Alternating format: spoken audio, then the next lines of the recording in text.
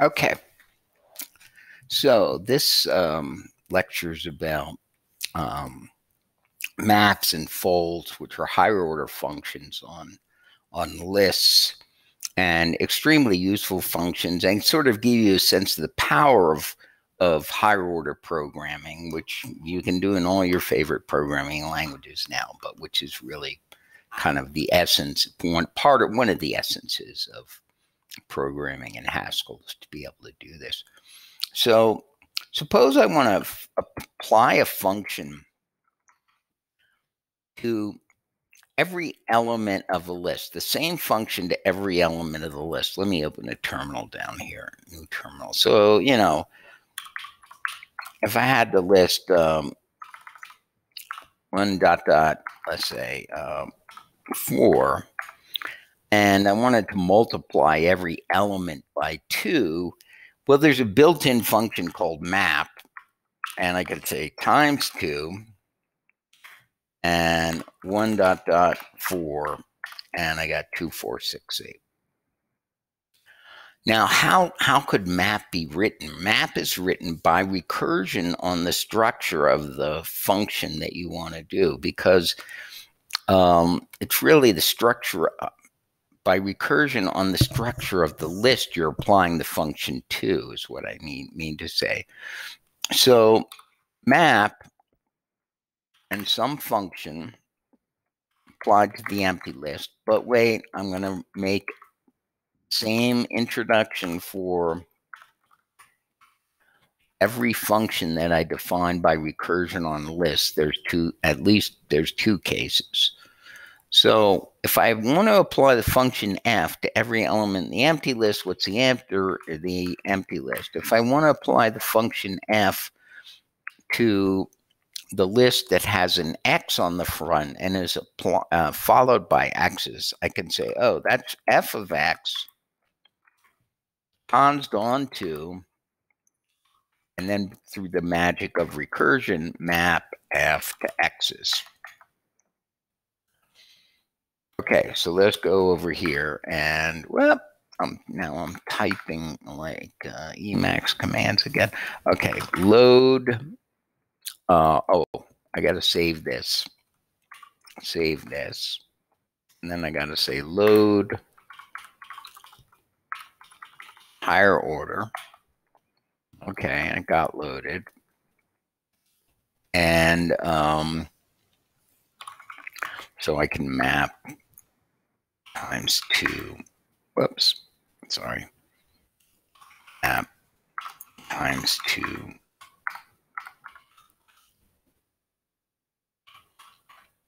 I get 2, 4, 6, 8. So I get the same thing, but this is how the function is implemented. Now, what went on here up here, what's going on up here is that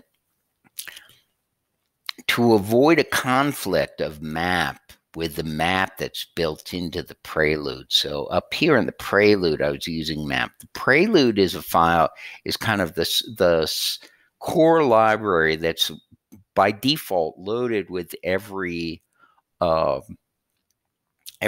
you load the interpreter or every time you load a module. By default, the prelude, all the functions in the prelude are there. So what I did here was I used the keyword hiding to hide the functions that I didn't want to see imported from the prelude. Okay, so that's map. That applies a function to every element of a list. You know, what could you do? You could say, like, you know, you could build it in. You could say, you know, +1 all.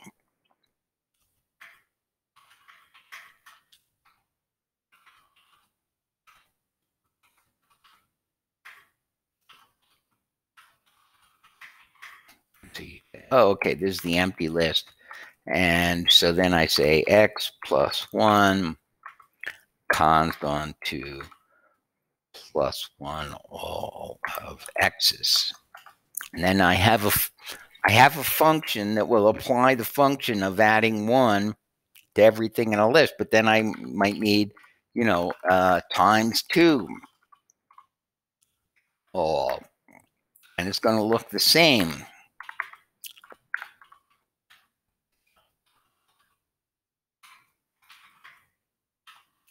Except for the operator. And so then I'm going to say here, okay, x times 2 times on to times 2 all. Okay, and so you could do this with every individual function, but map lets you do this once and for all. And so, plus 1 all prime is just equal to map of plus 1 and times 2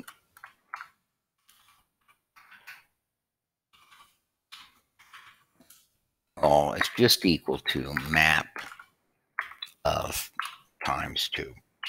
Now, if I try to load this, I'm going to run into a problem because of that.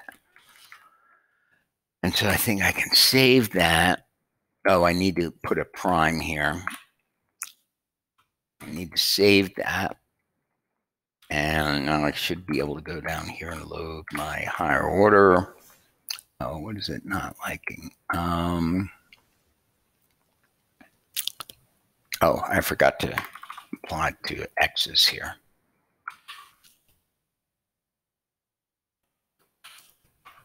Okay. So I could say like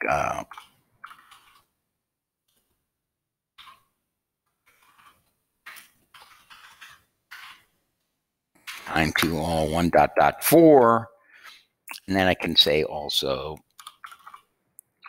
times 2, or let's say plus 1 all 1 dot dot 4.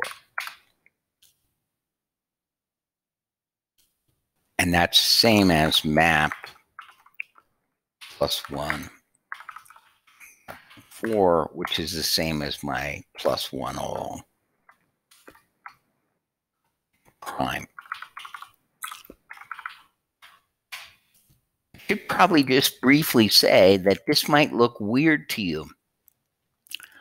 Like, how does this system know that this is a function from integers to integers here?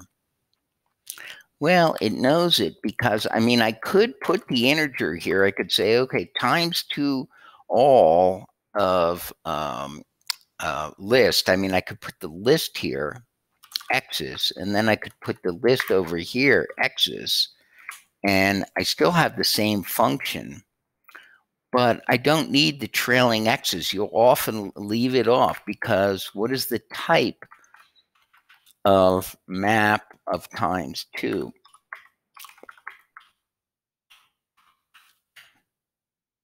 It's a function that takes a list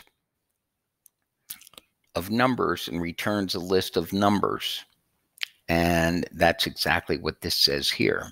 And that's exactly what times 2 all does up here. It takes a list of numbers and returns a list of numbers. Now, why this one became more specialized is because maybe, what is the type of 2? Number. I'm not sure why it's integer, arrow, integer, but let's not puzzle on that right now. Okay, so the thing is the point is that I could write these really tedious functions like this one for every time I wanted to apply a function to every element of a list. I could write a new function that takes a list as input and returns the resulting list as output. Or I can just do it once using map and using higher order functions. So this eliminates all this code. This code is useless. This code is, I can just type in map plus 1 wherever I need to use it.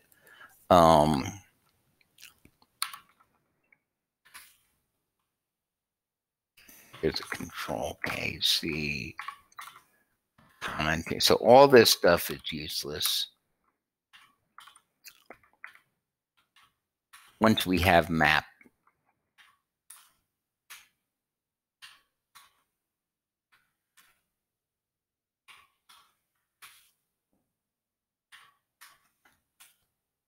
Okay, we just need map.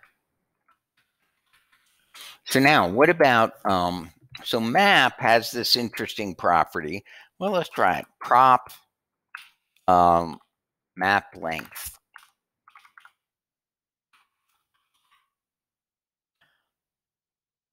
And if I give it an x's, and I would say that map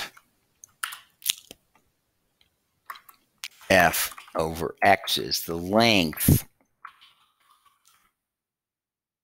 of map is equal to the length of the list,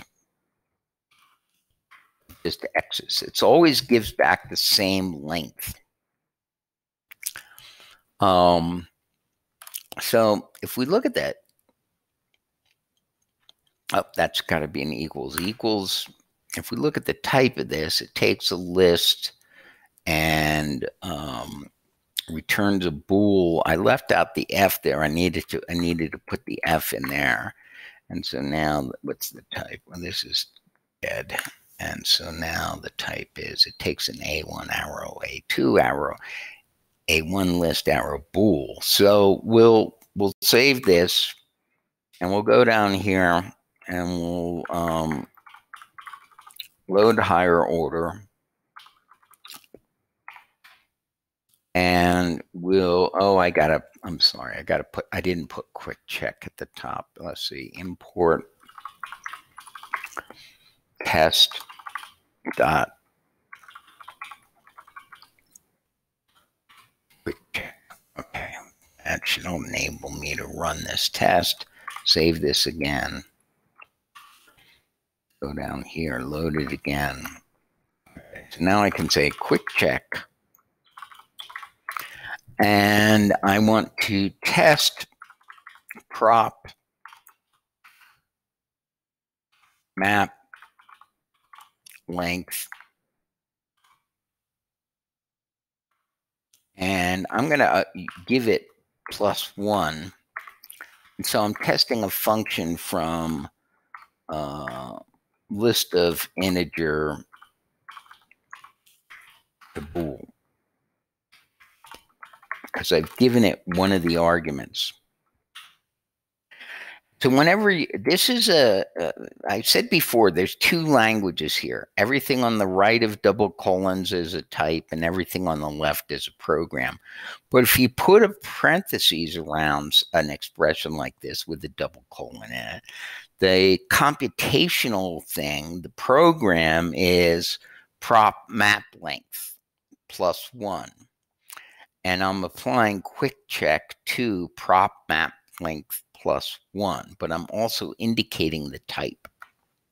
And it passed 100 tests. So the point is that the length of the list you get back from a map is the same as the original length. So it doesn't change the length of the list.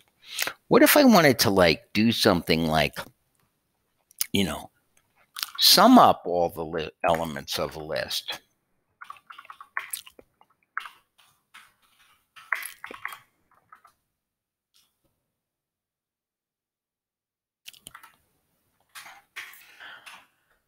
In other words, add up all the elements of a list. Well, if the empty list has nothing in it, so when I add up all the elements, I need to use the identity of the operator that I'm using over here, because here I'm going to say x plus sum of x's. And what will happen here is eventually the sum of x's will get down to the empty list. All the x's will be waiting to be added on, and you get this will become empty, and then you'll add 0. What if I say product?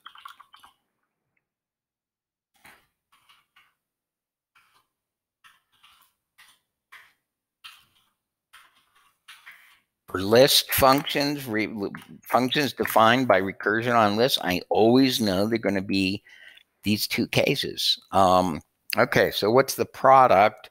Well, the identity for multiplication is 1. And so I really want to say x times product of x is down here. And eventually this is going to get down to the empty list. And if it was 0 there, I'd multiply it by 0. And so I'd always get 0. And so what if I say compose? And so what I want to do here is I want to have a list of functions.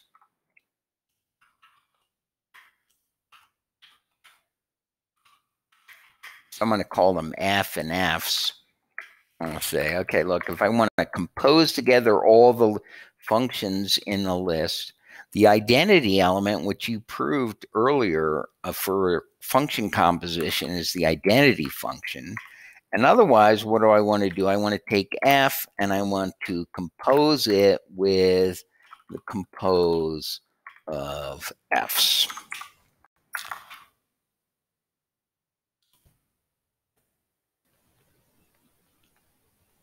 Now, what is this saying here? I'm going to need parentheses on this one. Oh, I had first. It typed in first for me. Okay. And so the type is, it takes a list of functions from B to B, and then a single element from B to a single element of type B, and returns an element of type B. Okay, let me save this. Let me go down here and load higher order again. Okay, everything loaded. And so I can say like sum of 1 to 10, okay, 55. Product of 1 to 10, oh, it's some big number, 3,682,800. Now, compose is a little bit trickier because we can't print a list of functions. Like if I try to say, what's the type? I can ask the type of the list of functions, like let's say 2 times, and, you know, let's say +1, comma, times 2. And that's a function, a list of functions from number to number. Okay. So now what if I want to compose that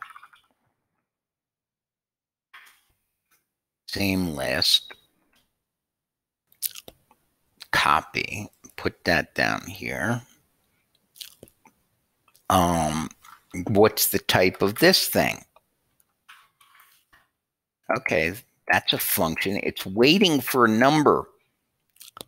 So I can actually just execute this thing by saying like, okay, 5. So why is the answer 11? Well, remember that compose of F and G means apply G first. So the second one gets applied first. So they get applied in the reverse order that they appear in the list. So this is 2 times 5 plus 11. What if I say, if I swap these,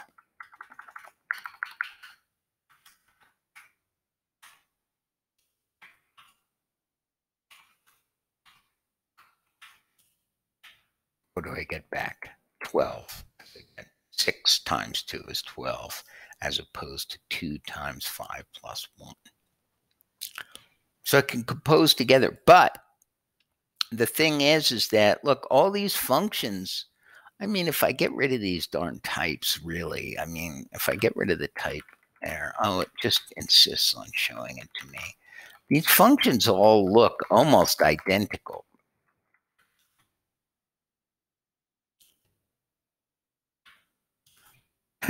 It won't let me get rid of them. Sum empty 0, product empty 1, compose empty ID. So what's the commonality there is that 0 is the identity for the operation plus. 1 is the identity operator for multiplication. And the identity function is the identity operation for function composition.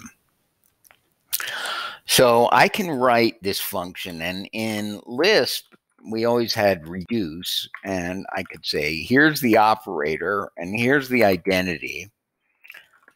And now I tell you what I'm going to do in the cases where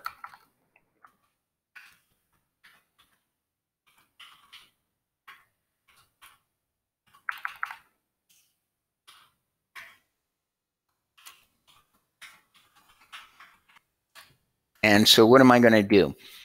Well, if the list is empty, I just return the identity operator. Identity. Now, this maybe is confusing.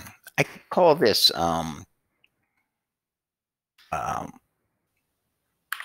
well, I mean, it shouldn't be confusing. I have a parameter called ID, and I'm returning that parameter. This ID does not refer to the identity function. There, even though there's a globally defined name here, or named function defined in the prelude called ID that gets loaded, this refers to this ID. So that's just ordinary programming. So over here, what do I have? Have X op. Now my recursive call, reduce op ID X's. So this is a reduce function that's going to collapse down in the same way that map applies a single function to every element of the list. Reduce kind of builds the result of applying this operator op to a list. And in the empty list, you give back the identity. So now let me motivate it by giving some examples of what we might write. We might have written like, okay, the sum of, oh, we already did. I'm sorry. We wrote the sum up here. We wrote the sum. And so now what we can do is we can say, okay, well, sum prime is equal to reduce plus 0. And product prime is equal to reduce times 0. And compose prime is equal to reduce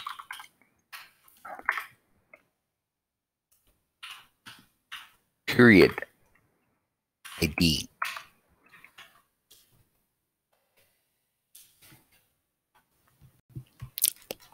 We can save that, go down here and load it to make sure that the code is sensible. And now, you know, we could write tests to say, okay, look, well, I mean, we could write one, I guess.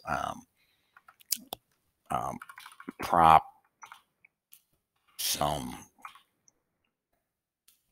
reduce. And you give a list.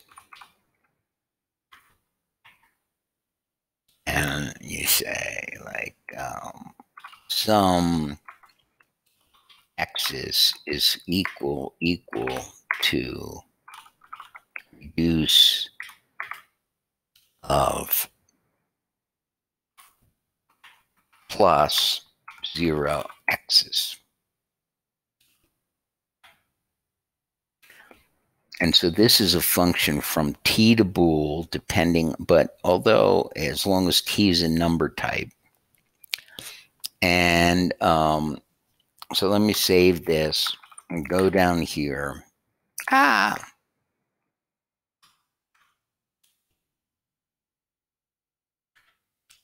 go down here, see, and load it. And now I can say quick check.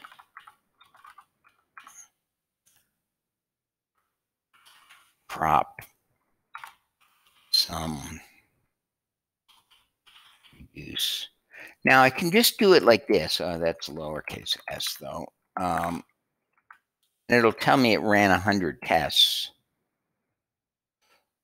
And you know, it ran them on number type, some number type. I think the default for number type is integer.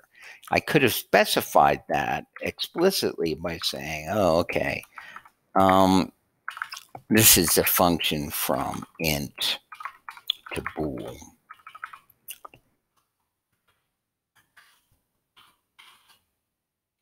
And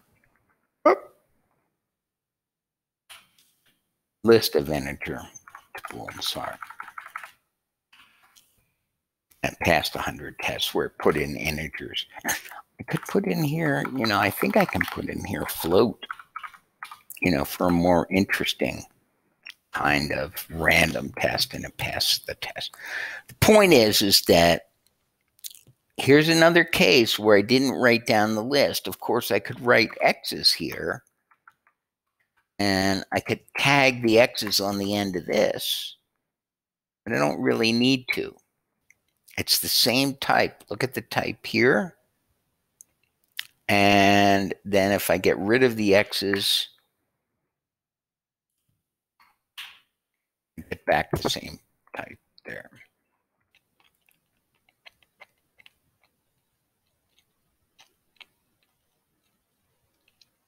Okay. So reduce, except we don't really, in Haskell, we have two kinds of reduce. Look, if you look at how this thing is doing, like if I do, you know, like, and in fact, this reduce is really called foldr because it's folding with to the right. I'll tell you what I mean by that. So here's my foldr, and so this is really foldr.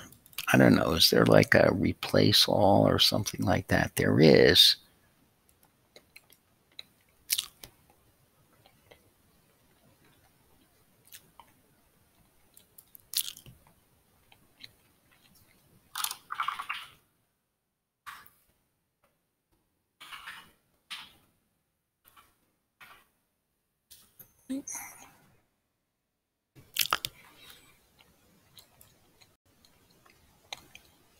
How do I tell it what to do? Yeah, I would just want you to do it. Oh, it's not doing it. All right, what's it? It did it everywhere, and well, that's okay too, I guess. Okay, so this is really, oh, this should have been foldr, not foldl. Oh, all right, foldl. Foldr, I mean. Oh.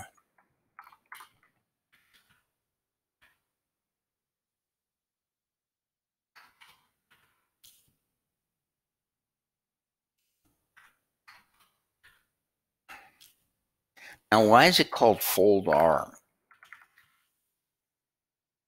It's called foldr because it folds things to the right. Like if you go through this, if I look up here and I say like, okay, well, first of all, what's happening with sum? Suppose that over here, like I'll just make a little comment and I'll say like, okay, sum 1, 2, 3 is equal to, well, it's equal to 1 plus the sum of 2, 3. And that's equal to 1 plus 2 plus the sum of 3 of the list containing a 3,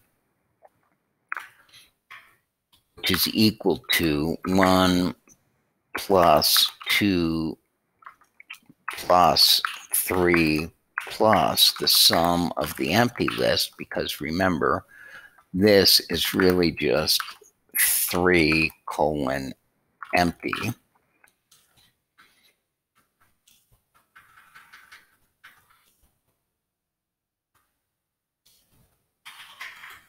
And so, and then this is equal to 1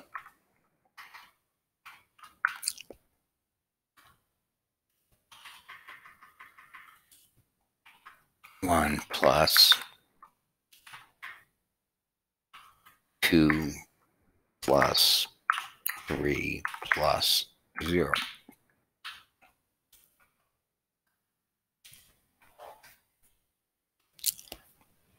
So it's grouping to the right. And when we wrote this, and the same thing here, it's multiplying and it's grouping to the right.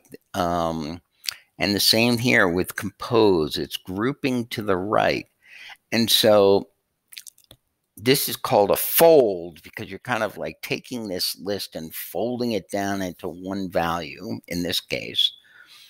And you're folding it with the operator associating to the right. Now, what if we wanted to do folding where it comes to the left?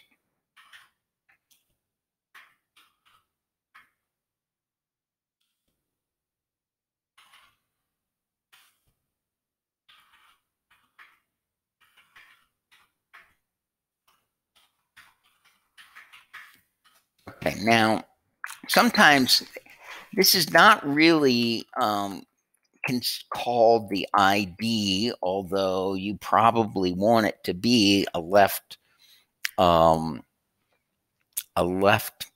identity. So let me just say, so like 1 times A is equal to A. And so the result, so that means 1 is, well, and I could say is equal to A times 1 is equal to A. So A is, so 1 is both a left and right identity.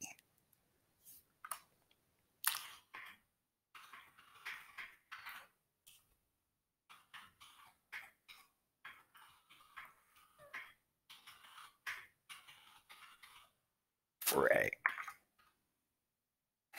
For times.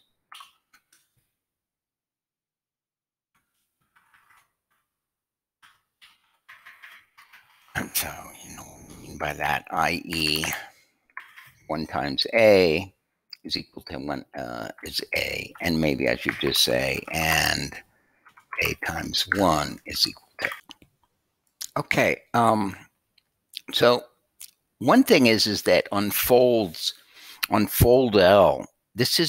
it is going to turn out to be the identity that we want to put in there, but it's confusing to call it the identity because really it's an accumulator.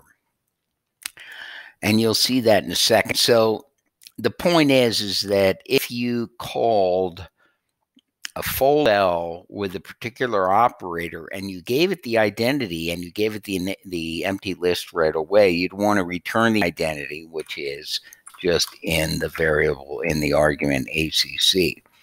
Down here, what do? Well, we say, okay, foldl,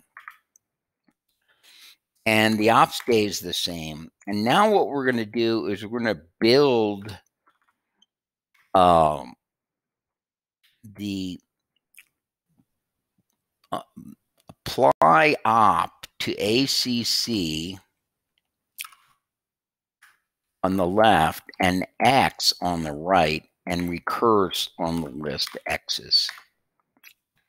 I'm going to let you look at that for just a second. So ACC is the accumulator, and we keep building up values in there. So maybe I could just give an example of what would happen with like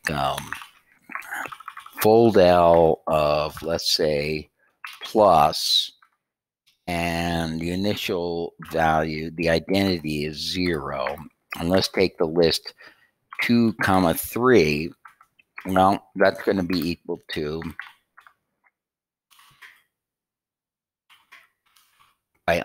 by following the definition across, foldl plus, and now what am I going to do? I'm going to take what was in the ACC before 0, add the head of the list onto it 2, and apply that to the tail of the list. And so if I keep going, that becomes foldl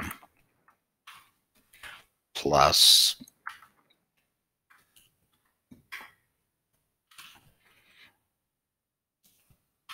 0 plus 2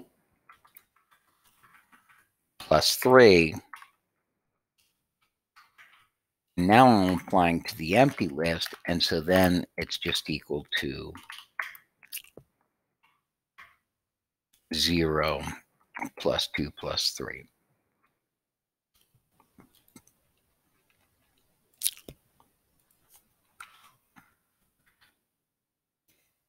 So that's the way foldl. So let's try it down here. Load higher order. Okay, so I'm going to foldl plus 0. Well, let's do 2, 3 first, and we can see that, okay, 5. Now, what's foldr on the same thing? Well, it turns out if the operator is associative, then it doesn't matter if you use foldl or foldr. Although there could be efficiency reasons to use one or the other. And there could be, foldl maybe is slightly preferred. There's a function called foldl prime, which keeps forcing the evaluation of this thing that's building, the accumulators getting built up. In a lot of cases, that's the best one to use in Haskell, but not always. Okay. We could create a proposition that said that foldl and foldr for plus were equal. Now, what about foldl for dot compose with the identity function with +1 comma times 2? Well, I don't think I had you prove it, but it turns out I need to apply it to something. But composition is also associative. So both foldl and foldr in that case give you the same thing. Now, what about I don't know, where's a case that like minus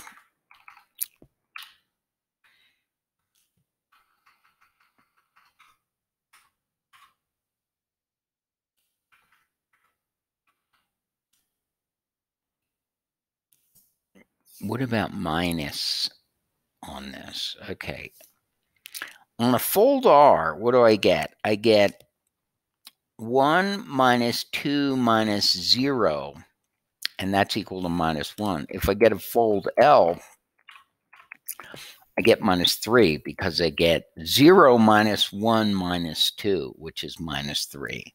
So you can get different answers from the folds depending on which way, depending on the operator. If the operator is associative or not, and minus is not associative. What do I mean by that? I mean that,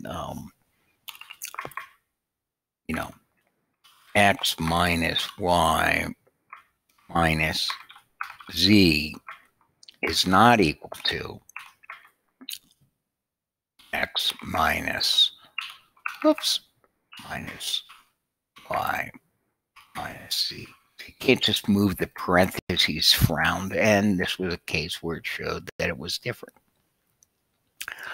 Okay, So that's folds. Now, folds are pretty interesting functions. It turns out we can fold on lots of different things, like like summation, summing up the values stored in a list. Well, you can do the same kind of operation on almost every sensible container type. It turns out that a type, so like trees, for example, you could think of trees. Well, it makes perfect sense to run through the tree, adding up all the values stored in the tree, and you would do that with a fold. Okay, thanks for listening.